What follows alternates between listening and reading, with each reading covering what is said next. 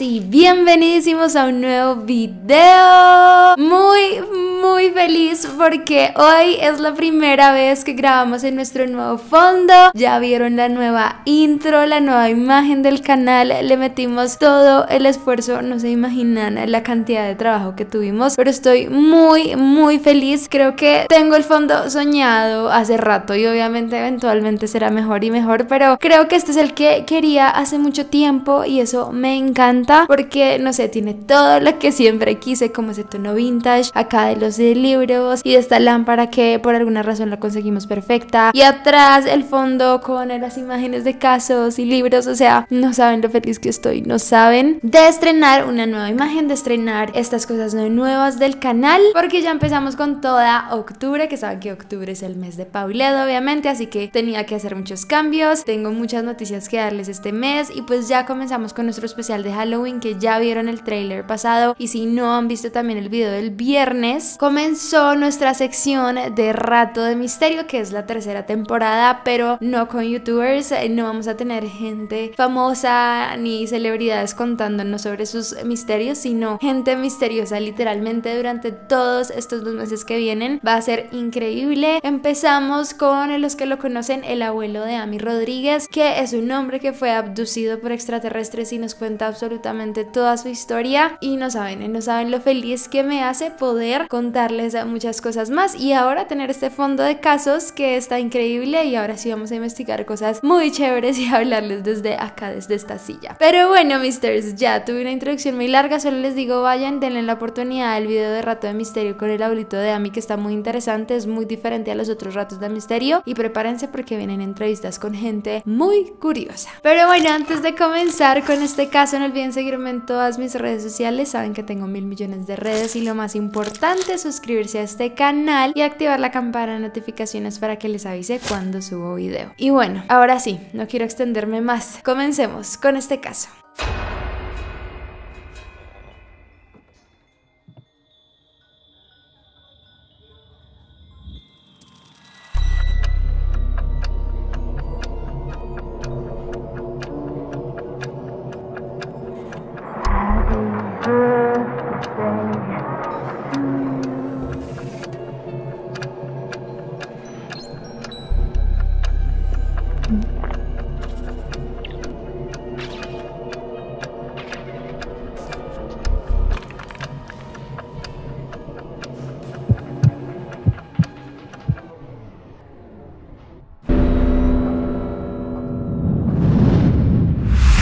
El misterioso caso de NOURA JACKSON.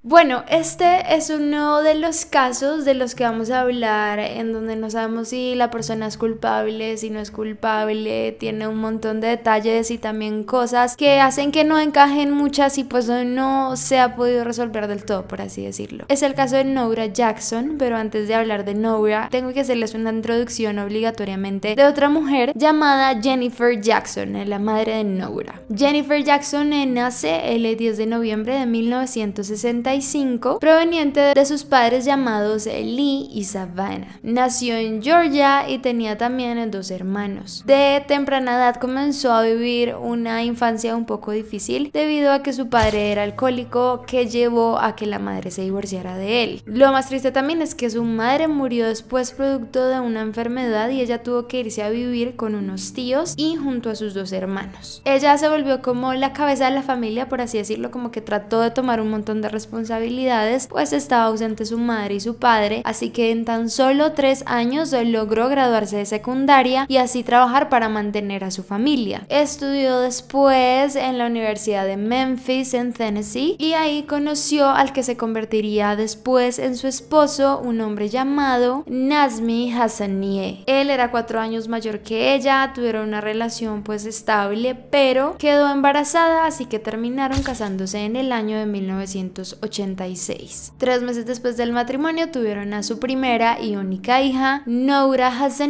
pero tuvieron también problemas maritales. Ella comenzó a sufrir de abusos por parte de él, la golpeaba, la violentaba y pues obviamente se divorciaron, y ella terminó recibiendo la custodia completa de la niña pues por todas estas peleas que ella hizo respecto a su pareja. Así cambia el nombre de la niña de NOURA JACSON a NOURA JACKSON, y pues como tan solo tenía 23 años cuando la tuvo, comenzó a trabajar muy arduamente para intentar mantenerla. Esto llevó a que no pudiera pasar mucho tiempo con su hija, y como que fue más o menos una madre ausente en el sentido de que trabajaba mucho y pues no podía estar con ella todo el tiempo. Comenzaron a mudarse mucho de estados, también ella conocía a hombres y como que se mudaba con ellos, y finalmente en el 92 conoció a uno con el que contrajo un segundo matrimonio y se mudaron a Arkansas, pero volvió a tener problemas de infidelidad y Jennifer se divorció de su nuevo esposo por problemas de infidelidad y porque también tenía problemas con el juego, era adicto a gastarse la plata en esto. Volvieron así a Memphis y allí es donde inician una nueva vida de nuevo, pero ya NOURA, la hija, va creciendo y pues se va volviendo una adolescente muy rebelde, y acá entramos a hablar de ella ya como tal después de que les di el pasado de la mamá llamada Jennifer Jackson. En este caso hablamos ahora de NOURA, quien es la hija, nacida el 17 de marzo de 1987. Ella tuvo una infancia, como les digo, un poco extraña, complicada. Su madre pues no estaba presente todo el tiempo, así que parece ser que ella desde muy temprana edad comenzó a tener también ciertos problemas en sus emociones y en su manera de actuar. Ella, dicen que al 7º grado se peleó con todos sus amigos por alguna razón, esas peleas que todos tenemos con nuestros amigos y que a veces simplemente nos dejamos de hablar. En esa edad ella la tuvo, pero ella la llevó a otro extremo porque sufrió una sobredosis después de haber peleado con ellos. Estaba muy triste. La madre hacía muchas cosas por ella porque ella estuviera bien, sin embargo NOURA no lo sentía así y terminó metiéndose también en una relación muy tóxica con un chico. Le iba muy mal en el colegio y terminó adaptándose o yendo al homeschool porque sus notas eran muy malas. Todo esto también mezclado con que estaba ingresando de manera constante en el mundo del alcohol y de las drogas, y pues todo esto obviamente era una afectación muy grande porque no se concentraba, le iba muy mal, no tenía ganas ni siquiera como de salir adelante. Ella, como les digo, pues no tuvo su padre, que se divorció desde muy temprana edad de su madre, y le ocurrió un evento trágico. Digamos que ellos estaban tratando de construir una relación, ella a veces hablaba con él pero no eran los más cercanos, y un día de repente su padre era propietario de una tienda en una gasolinera y lo asesinaron supuestamente por robarle un dinero de la caja. Sin embargo, después se descubrió que él tenía de pronto ciertos nexos también con drogas y el círculo de la prostitución de este lugar, y después también se le miró y tuvo cargos de molestia y abuso a menores cuando era mucho más joven. Tras su muerte, él dejó una pequeña herencia que eran 2 minivans, un Mercedes gris y 2 limusinas. Esto lo tomó la mamá de ella pues porque como su única heredera era la hija, ella trató de guardarlo para cuando ya tuviera 18 años, pero esto le molestó mucho a NOURA. También tiempo después muere su mejor amiga en un accidente automovilístico y esto la hizo ingresar mucho más profundamente al mundo de la droga y el alcohol. Su mamá comenzó a desesperarse porque pasaba mucho de que llegaba borracha y de que volvía así. Entonces en alguna ocasión ella decidió organizar junto a su hija un viaje a Orlando y a toda la familia también invitó para distraerse un rato, para que NOURA estuviera con ella y compartieran tiempo, y NOURA dejó a cargo la casa junto a Jennifer de su novio, ese novio que les digo que tenía una relación tóxica, que no era un buen hombre. NOURA lo dejó a cargo de su casa mientras se iban a Orlando. Cuando volvieron se enteraron de que él había hecho una fiesta en la casa y esto fue obviamente un problema súper grande para ellas y para la mamá. Luego se enteró la mamá de que NOURA sabía que él iba a hacer la fiesta y lo permitió, entonces la mamá se puso muy brava y le puso una orden de restricción al propio novio de su hija, cosa que molestó también muchísimo a NOURA. Y acá es donde inician los hechos de este trágico final, por así decirlo, de esta historia, que llega el 4 de junio del año 2005. Eran las 5 de la mañana del día siguiente, 5 de junio de 2005, cuando NOURA vuelve a casa después de estar de fiesta toda la noche. Al llegar a la casa ve una ventana rota de la cocina de su casa y pues se le hace un poco extraño, pero no le presta mucha atención porque en varias ocasiones a su mamá se le habían quedado olvidado las llaves y ella rompía este vidrio para poder entrar. Entonces Noura entra a la casa sin problema alguno y sigue hacia su cuarto, pero en el camino ve que la habitación de su madre tiene la puerta abierta, cosa que se le hizo muy particular porque ella duerme siempre con la puerta cerrada. En ese momento ella se dirige a la habitación, después entra al baño de la madre y la encuentra allí completamente desnuda y bañada en sangre, así que ella intenta mirar sus signos vitales y ve que no hay respuesta. Corre rápidamente a la casa de un vecino, va donde él y le dice que por favor la ayude, que de pronto hay un intruso en su casa que acaba de hacerle daño a su mamá, así que ella va con el vecino y entra primero a la casa y después hace una llamada al 911, que es esta.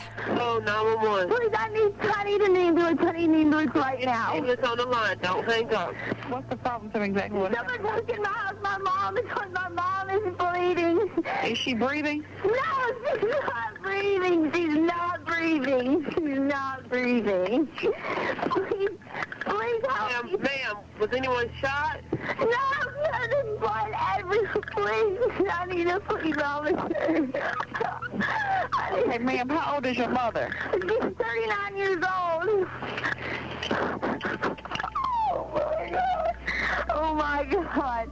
Oh my God, please help me. Please send somebody. Okay. Los paramédicos llegan después de unos minutos, sin embargo ya es muy tarde. Jennifer Jackson ya se encuentra sin vida por las graves heridas que tiene y pues no se puede salvar. Pero ¿qué ocurrió entonces con Jennifer Jackson? ¿Qué es lo que pasó en este caso? Se comienza a interrogar a NOURA Jackson, la hija, que es la primera persona que la ve. Se le pregunta qué hizo durante la noche anterior y esa madrugada. Ella dice que el día anterior se fue a hacer las uñas y luego salió esa noche de fiesta como era lo usual. Dijo que fue de ahí a un festival italiano que es como un famoso festival que hacen en Estados Unidos y van muchos jóvenes, y después se fue a otras dos casas a donde otros dos amigos a continuar. A eso de las 12:46 de la mañana se registra una tarjeta de crédito que es la de ella poniendo gasolina en una estación y dice que alrededor de las 3:30 fue a la casa de un amigo de ella. Luego a las 4:20 de la mañana vuelve a otra gasolina y pone más, y ya después es allí donde va a su casa y encuentra a su mamá muerta. Pero ¿qué pasa? Noura se convierte en la principal sospechosa del asesinato de su madre. Por alguna razón, con todos los problemas que ella tenía, como con todo esto que estaba viviendo, era una mujer un poco sola, y al final de todo esto sus amigos y su familia se volvieron contra ella. Incluso la familia de ella, y pues por parte de mamá, es decir, su abuela y sus tías, se vuelven completamente en contra de ella y dicen que ella fue la que asesinó a Jennifer Jackson. ¿Por qué se piensa entonces que ocurrió esto? Como les digo, no tenían una buena relación, eran una familia un poco disfuncional, no se llevaban muy bien. Además pues Noura tenía esos problemas con alcohol y drogas que su mamá estaba tratando de solucionar, pero no pudo lograrlo. Comenzó a hacerse una serie de investigaciones y teorías de por qué esto habría ocurrido. La teoría principal de la que hablan es que probablemente Noura asesinó a su propia madre porque después de todo esto que ocurrió, de la fiesta que hizo el novio secretamente y de que la mamá vio en alguna ocasión que ella llegaba completamente drogada a una fiesta de familia, le dijo a Noura que ya era suficiente y que iba a entrar a rehabilitación, que ella se encargaría de todo y le quitaría ya esa vida salvaje de fiestas y de drogas y de excesos. Por un lado dicen que esto molestó mucho a Noura y ella no estaba dispuesta a acabar con ese estilo de vida, así que fue allí donde decidió asesinar a su madre. Y por otro lado dicen que también le molestó mucho lo de la fortuna. Ella estaba muy pendiente del dinero, pues especialmente para comprar más drogas y alcohol, y la fortuna de su padre era algo que ella reclamaba constantemente a su mamá. Se dice que hay gente que en alguna ocasión la escuchó diciendo a la mamá afuera en la casa de los vecinos como give me the fucking money, give me the money, y peleaban mucho, como que hablaban de dame el dinero todo el tiempo, constantemente. Muchas personas dicen entonces que esto la motivó también para liberarse un poco de cargas y tener más dinero, entre esos pues la fortuna de su papá, y también cobrar algunos seguros de vida, que pues fue sospechoso porque ella preguntó a la madre en alguna ocasión sobre estos seguros de vida y pues como que se piensa que pudo ser por dinero. Voy a aclarar antes de continuar que no se han encontrado prueba alguna de que Noura haya sido la asesina. No hay pruebas físicas de este asesinato, no hay nada que la implique no hay huellas, no hay cabellos, no hay ADN en absolutamente ningún lugar de la escena del crimen que la involucren con este. Entonces fue un problema para la investigación realmente involucrarla en el caso, pues porque no hay una evidencia física. Sin embargo, habían muchas evidencias circunstanciales que era lo que llevaba en cierto sentido a involucrarla en el caso. Cuando se le encontró a la madre, se le hizo evidentemente la autopsia y los resultados fueron los siguientes. Tenía entre 50 y 51 puñaladas y entre otras cortadas superficiales. Se vio que se intentó defender, tratar de salvar su vida con sus manos, pues tenía varias heridas de defensa en los brazos. Tenía también un golpe en la cabeza como si hubiera sido generado por algún objeto externo y también se evidenció que había sido atacada con 2 cuchillos diferentes. Y acá es donde muchas personas comienzan a sospechar de las versiones de NOURA, pues porque hay cosas que no coinciden. A eso de las 4 de la mañana se encontró que NOURA hizo una compra en una droguería. Encontraron las grabaciones, que son estas, de las imágenes de ella entrando a la droguería, y fue muy curioso porque compró una gran cantidad de material de curación para una mano de ella que tenía cortada. Es algo muy curioso lo de la mano, como que tiene mucho sentido, pudo ser ella la asesina, y fue muy extraño también porque ella cambió la versión de la cortada por 5 veces diferentes. La primera versión que ella dio fue que se había quemado la mano haciendo mac and cheese. Otra versión dijo que se cortó la mano alcanzando a su gato después de intentar entrar a la casa y ver estos vidrios. Otra versión decía que se la cortó en un bar y luego llegó a su casa y se quemó con la estufa. La siguiente era que ella había ido al festival italiano y se había cortado con unas botellas rotas allí. Y otra versión hablaba también del gato, pero que lo estaba intentando coger en el parqueadero y se lastimó. Sin embargo, se acaban de entrar muchas preguntas porque no se sabe qué estaba haciendo en ese momento y nunca lo ha sabido explicar bien. Cuando los amigos de ella vieron el footage, o bueno, las imágenes de ella entrando a la farmacia, ellos dijeron que no estaba usando la misma ropa que estaba usando durante la fiesta ese día. Por alguna razón se había cambiado y pues ya no era la misma que estaba usando antes. Muchos amigos, como les digo, y familiares testificaron en contra de ella porque después de que murió su madre, ella se quedó en la casa de una amiga de ella. La madre de esta amiga dijo que ella tomó una actitud bastante extraña, que estaba callada, pero no era una actitud como que le doliera que su madre acababa de haber sido brutalmente asesinada, y también se le hizo muy extraño que solo quería irse a broncearse, que solo quería ir a hacer compras, y después hizo una extraña pregunta donde pedía o reclamaba los tenis de su madre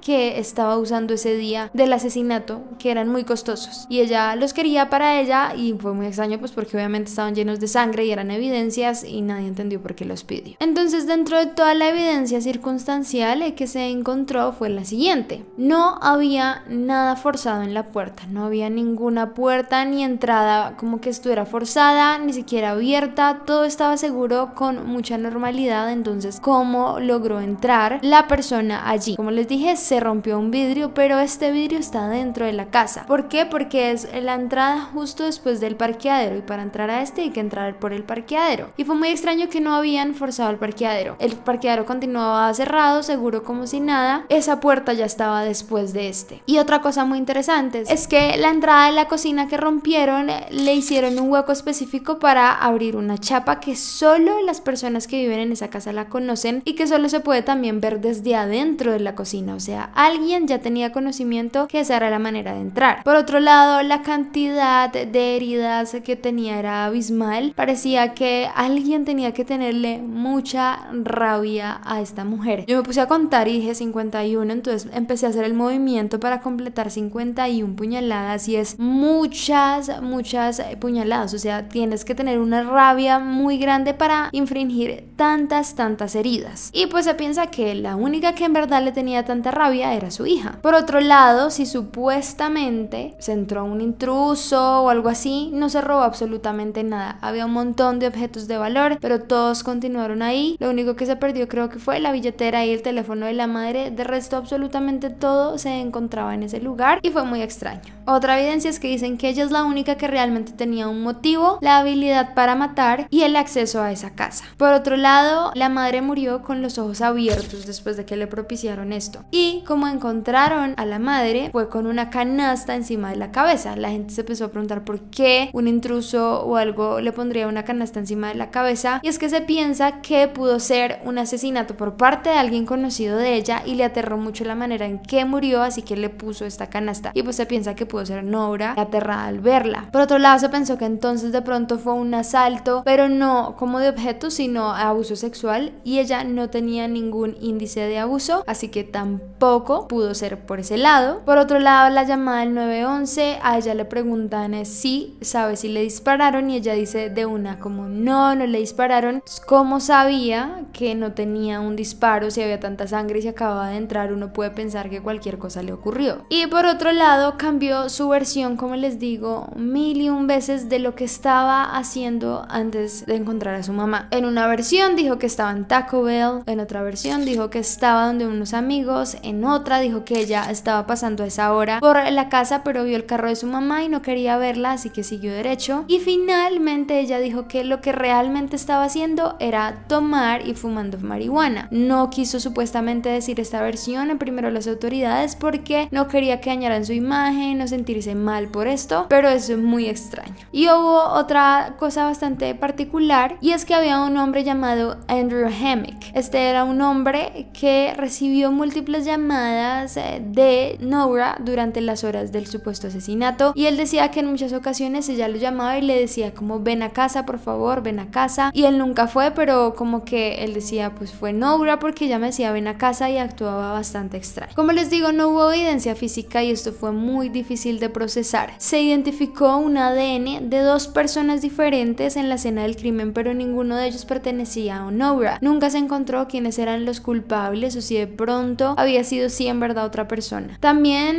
hubo unos errores durante la investigación, y es que la madre de ella tenía un cabello mono en su mano, y esto pues desligó un poco a Noura, pues Noura no tiene el cabello mono, y tampoco se hizo investigación de ADN del cabello. Yo no entiendo por qué, pero pues no se hizo esa investigación, que fue también un problema para después lograr entender quién podía ser el criminal. Por otro lado, le revisaron las manos a NOURA JACKSON, y a pesar de que sí tenía esa cortada extraña, no especificaban como si hubiera cometido un homicidio, y más como que hubiera propiciado esa gran cantidad de puñaladas. De una u otra manera se le hubiera dañado el manicure, hubiera tenido otras heridas, hubiera tenido otro color en sus manos, pero realmente estaban absolutamente normales, y esto hizo a la policía pues pensar que de pronto ya sí en verdad no había sido la culpable de los hechos. Y por último, lo más importante, no habían testigos alguno, así que nadie pasó a testificar y a decir si yo vi a ella asesinarla. A pesar de todo y de la investigación tan larga que se hizo, Noura recibe una condena de 20 años en prisión sin tener pruebas físicas, solo circunstanciales. La defensa logra esta pena para ella y entra a pagar una condena. Pasó 10 años en la cárcel y salió de nuevo. ¿Por qué? Hubo un error durante los juicios muy graves que cometieron la defensa de la madre. Durante esos juicios se grabó esta frase. Esa frase dice: ¿dónde estabas en ese momento? Solo necesitamos que nos digas dónde estabas en ese momento. Esto en la ley de Estados Unidos es una violación completa a los derechos de la persona. ¿Por qué? Ella tenía el derecho a guardar silencio y a ser defendida. Cuando le hicieron esta pregunta, violaron por completo el derecho de ella a permanecer en silencio en la calidad de defendida, y esto fue lo que hizo que saliera de nuevo. Además de eso, Andrew Hemick habló y dijo que él se equivocó con lo que él había dicho de las llamadas que ella le dijo, pues esa noche él estaba muy drogado en éxtasis, y pues que no era cierto lo que había dicho. Entonces tuvieron que liberar a Noura, pues porque uno, no había evidencia física, y dos, ocurrieron estas dos cosas: un testigo falso y por otro lado el grave error de la defensa de Jennifer. Entonces sale 10 años después, en el año 2017, completamente libre, y vive un tiempo ahí en Memphis, cuando termina también después mudándose a Nashville para intentar tener una vida normal. Ella, junto con una amiga de ella, que es la única que prácticamente le quedaba en su vida, logran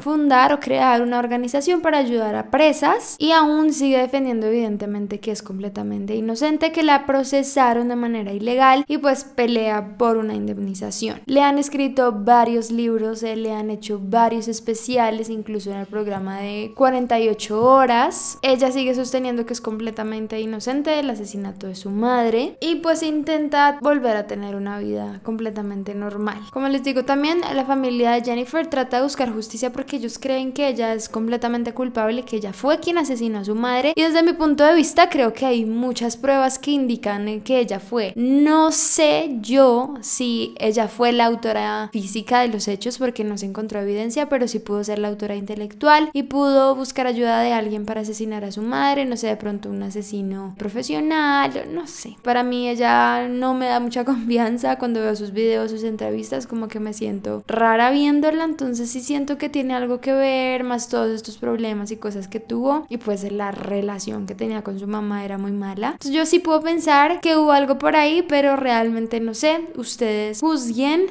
Pero por ahora hasta acá este primer caso del mes de octubre. Espero les haya gustado muchísimo. También quiero que me digan si les gustó mucho el nuevo fondo. Si fue así, déjenme me gusta, los deditos arriba. Coméntenme qué piensan de este caso. ¿Ustedes creen que es culpable, que es inocente? No se sabe. Y también qué les ha parecido toda la nueva imagen del canal, qué piensan y qué sienten. No olviden seguirme también en todas mis redes sociales, aunque tengo 1000 millones de redes. Y lo más importante, suscribirse a este canal y activar la campana de notificaciones para que les avise cuando subo video. Y bueno, esto es todo. Muchas gracias por verme. No olviden seguir sus sueños y nos vemos en el próximo. Bye.